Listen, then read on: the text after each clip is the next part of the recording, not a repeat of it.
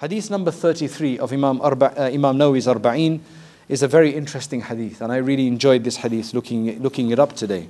From Ibn Abbas radiyallahu anhuma, أن رسول الله صلى الله عليه وسلم قال لو يعطى الناس بدعواهم لادعى رجال أموال قوم ودماءهم لكن البينة على المدعي واليمين على من أنكر. هذا حديث حسن رواه البيهقي وغيره هكذا وبعضه في الصحيحين. Ibn Abbas radiyallahu anhu relates, now listen to this carefully, that Rasulullah sallallahu alaihi wasallam said, if everybody was to just be given based on their claim, you make a claim and your claim is accepted and you get whatever you claim, then so many men would have claimed or laid claim to the wealth of people or even to their blood, which basically means that, oh, he killed my son or my cat or whatever, so he needs to be killed for that. So you can imagine that if there was no due process, and if you just laid a claim, and your claim was to be heard and accepted, there'd be huge problems. So essentially what the Prophet ﷺ is saying, there's a process you must go through. And what is the process? He says, lakin. However, the process is, the onus of proof is upon the claimant. If I claim something, I must provide the proof. وَالْيَمِينُ عَلَى مَنْ أَنْكَرَ. And the taking of an oath or swearing of an oath is upon the one who denies, is upon the accused as such. Okay. Now, what does that mean? This is actually for the judicial process of Islam. Again, it's a very short narration because the first part is just a prelude to say, had it been so easy, then it would have caused chaos. So then the Prophet ﷺ is giving a fiqhi, again, a juridical procedure on how to deal with cases. And it's actually a beautiful procedure, right? Is anybody into law here? Does anybody have a law background here? No? Otherwise it would have been helpful actually, if you did. This is the process. I have a claim, right? Or you've got a claim against me that I scratched your car, right? I don't do that kind of stuff. But let's just say you got a claim against me. So we go to the judge, the arbitrator. The procedure here that the Prophet ﷺ is mentioning, and there's several other narrations that mention some other features here, right? Because this is quite general.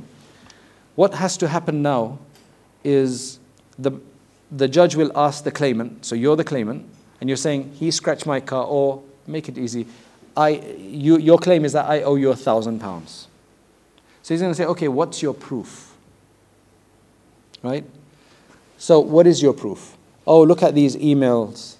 Or look at, I've got these two witnesses. They witnessed the fact that I lent him £1,000. Right? And there's no proof or evidence of it coming back.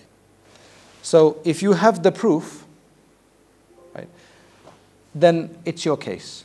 I owe you £1,000. In fact, the way the judicial system actually works is that you lay the claim. The judge should ask me first, is he right in what he's saying? And if I say, yes, he's right, I do owe him 1,000, then it's done and dusted. You don't have to bring any proof. Because that's what you call iqrar, confession. Confession is the strongest proof, right? Because if you do bring 2 witnesses or even 4 witnesses, they could all be false.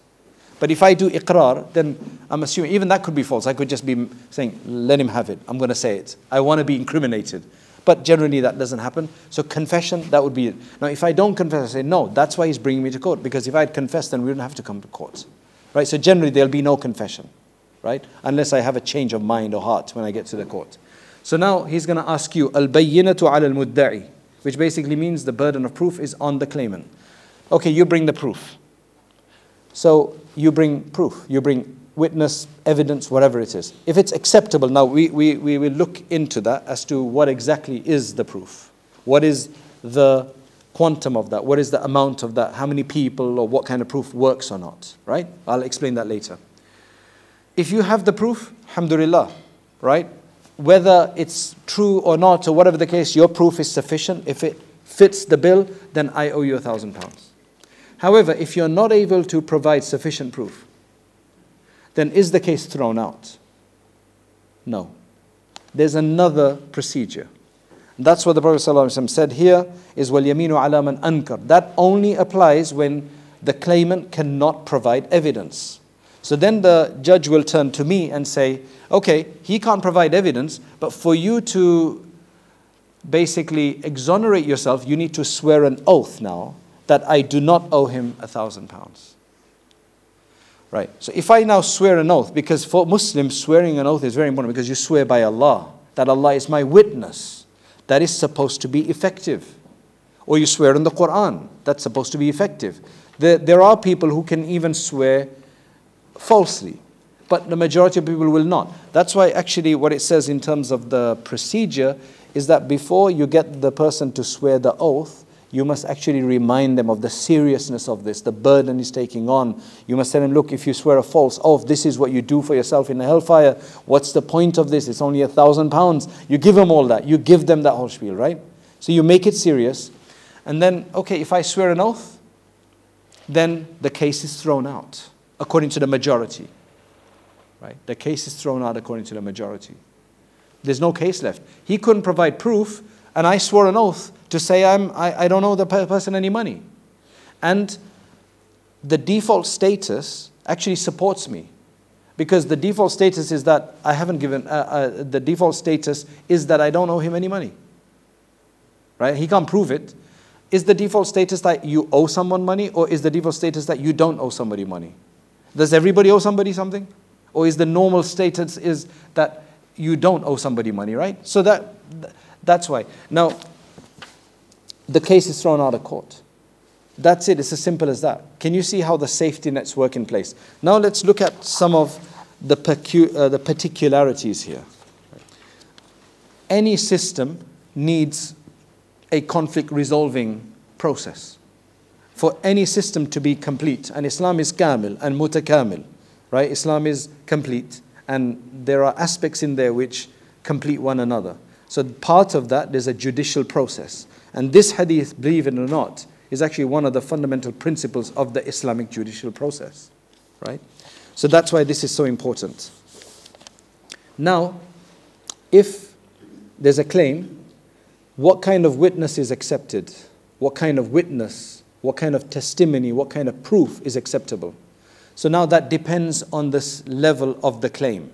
So for example, in cases where you're saying that somebody committed zina, that's a very difficult one, where you say somebody is fornicated, and you will know about that. There's specific verses to do with that. In there, you actually need 4 men to bear witness. That is probably the most difficult proof to provide. When you claim that somebody has fornicated, you'd have to prove it through 4 men, no women. Right? Women are not accepted here. It's that 4 men saw the act. Not that they thought so, or they have huge suspicion, or they have dominant opinion. No, they actually saw the graphic act, the penetration essentially. Right? That's what they'll have to do. And then it gets even more particular, that they have to actually keep on this opinion until the penalty is taking place. Right? So they can't even retract. If they retract, everybody, you know why this one is the most difficult? If one of them retracts, the other 3 get punished for slander. So it's a very difficult one. So people are going to think twice even before becoming a witness, even one of the 4 witnesses. It's almost like it's never going to happen type of thing. Unless it was so public, right? Something. That's number 1. That's the most difficult burden of proof. And there's verses in Surah An-Nur that talk about that in detail. Right. Number 2. Believe it or not, killing is of a lower degree, murder, than zina. It's amazing. The reason for zina is that the Sharia does not want you to even discuss fornication. Because it's psychologically, if you see that that person is going out with her, or she's flirting with him, or they're doing it, it creates in your mind that if they can do it, I can do it. It's just really unhealthy. The more zina that you discuss, the more shaitan will actually make, because it's just the way lust works psychologically. So that has the most difficult burden of proof. The next level is essentially murders and all other, everything else in where the Sharia has provided a specific penalty, which are called the hudud, all right? Which are called the hudud. For example, stealing, drinking, right? And the other one is slandering. These have specific designated penalties mentioned in the Sharia. So what is, if somebody says he slandered me, or she slandered me, or he drank wine, or he stole, what is the burden of proof there? In that one, you need 2 men. Again here, women are not accepted. You need 2 men in this case, not 4, you need 2 men. All right? Women are not accepted in this. That's why Allah subhanahu wa ta'ala says in Surah Al-Talaq, وَأَشْهِدُوا ذَوَيْ عَدَلٍ مِّنْكُمْ. Right? You bring as proof 2 upright men. Okay? And there's other verses as well. Number 3, the third level are other smaller monetary issues. Like your £1,000 issue, right? The claim of £1,000. That's less than zina, fornication, it's less than killing, it's less than, stealing and so on, right? It's just, you lent me money and I haven't given it back to you, for example. So in any claims that's to do with wealth or transactions, such as purchases, rentals, lending money and so on, then that's where that's what the famous verse in the Quran you have for there is وَاسْتَشْهِدُوا شَهِيدَيْنِ مِنْ رِجَالِكُمْ. Right? Seek out 2 men as witnesses. فَإِن لَمْ يَكُونَا رَجُلَيْنِ. And if there aren't 2 men available, then فَرَجُلٌ وَامْرَأَتَانِ. Then 1 man and 2 women. All right? مِمَّنْ تَرْضَوْنَ مِنَ الشُّهَدَاءِ. Among those that you would be satisfied with them as witnesses. So in this one, you can either have 2 men or 1 man and 2 women. Right? And the reason for 1 man and 2 women is generally women did not, one of the reasons given is that generally women did not deal with these kind of matters. Right? This was not their forte to deal with business matters and things like that. Or number 2, there are other reasons given as well, emotional issues and things of that nature. We won't go into that right now. And number 4 then, there's a 4th level of burden of proof, which is that those matters in which only women would know, right? They are personal issues to women, right? Women issues, for example, related to when somebody is born, right? I know you have a lot of male gynecologists nowadays, but I mean, generally, this is supposed to be a woman's forte. I still don't understand why you have male gynecologists. I still don't get that, right? I know it's probably one of the highest paid things in America, at least. Gynecology is a very high paid specialization. Right. Number 2, whether somebody's still a virgin or not, if there's a reason to look for that, or whether breastfeeding took place or not. You're not going to go and ask men about that. You ask women about that because they'll be more privy to these matters. So in that case, you bring women. This is where women would act as witnesses. Now what's very interesting is that this is a very hard and fast rule. Let's say that the judge that you go to knows that Ahmed does owe the person money. He knows it because he's a family friend. Or he knows it from other ways. He knows it 100%, no doubt. Is he allowed to legislate in court based on his knowledge? What do you think? He's not. He has to follow the same procedure. He'll tell the claimant, okay, you bring your evidence. Right? Qadi can't be the evidence, Somebody will have to be. If he can't, he'll say, okay, you swear the oath. Can you imagine it? If he knows even otherwise, then he knows that the witnesses are lying, he still has to legislate. And the Prophet ﷺ said that very clearly. He says that, look, sometimes some of you, when you come to me with cases, you're more eloquent than the other party. And sometimes I will actually legislate and decree for you because you've been more eloquent in conveying your, in fighting your case. Right? That doesn't mean that I'm making halal for you what I'm legislating for you. What you're doing by that is that you're basically securing for yourself just a piece of the hellfire. But due process has to be followed. Otherwise, can you imagine the corruption in that? If you corrupt judges, they'll just say, no, I know this. I've got personal knowledge about this. And then they'll legislate. There's no checks and balances in that. That's why this is very hard and fast rule. So this is the default situation. Now, some madhabs do have certain differences. Some imams do have certain differences, but this is not the time to go into it, right? For example, Imam Ahmad will have another process. Imam Malik will have slightly a different process. For example, if I'm the accused right? And he doesn't swear an oath. No, he can't bring proof. The claimant cannot bring any evidence. I'm told to swear an oath, but I say, look, rather than me swear an oath, let him swear an oath that that I do owe him the money, and I'm willing to do that. Hanafis say, no, that's not agreed upon, because the hadith makes it very clear that you either bring evidence. The Prophet ﷺ told somebody, either you bring evidence or he's going to swear an oath. There's nothing left, there's nothing beyond that. Meaning, if you want to swear evidence, if you want to swear by Allah that he does owe you, that's not good enough. But according to some madhabs, that's good enough. So there are some differences like that, in the slight difference in process, but otherwise the main framework is the same.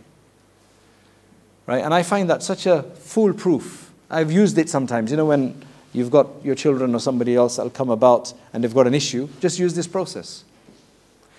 Now, Imam Abu Hanifa, once he was forced to become a judge, because swearing by Allah is not a light idea.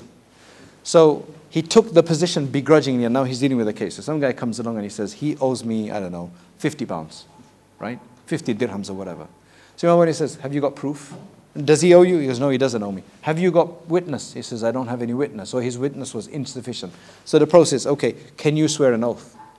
And the guy is about to swear an oath. Imam Nawawi says, stop. He pulled out 50 pounds. He said, just take it. I'd rather it's a petty amount. You'd rather take that than you swear by Allah. Right? Because swearing, some people have this idea of just swearing all the time with Allah. It's not good. It's discouraged. So hopefully that gives us an explanation here. Right? If I'm to finish off by saying that the wisdom behind this distribution of burden is that the claimant, what he's claiming is something which is hidden. Right? Nobody knows. Otherwise, if it was clear, then there wouldn't be no reason for him to have to prove it, because it would be apparent, right? So he is essentially claiming something that is not so well known. So he needs evidence to be able to solidify it, right? That's why he has to bring the evidence. The accused, he is in a lighter position. The default is on his side. So swearing an oath is a lighter burden, is a lighter responsibility than bringing proof. So that's why he has to, his job is just to swear the oath. And that should suffice his situation, just to repel and deflect from him this accusation. That's basically the reason why, the background reason for this to happen. So let's stop here.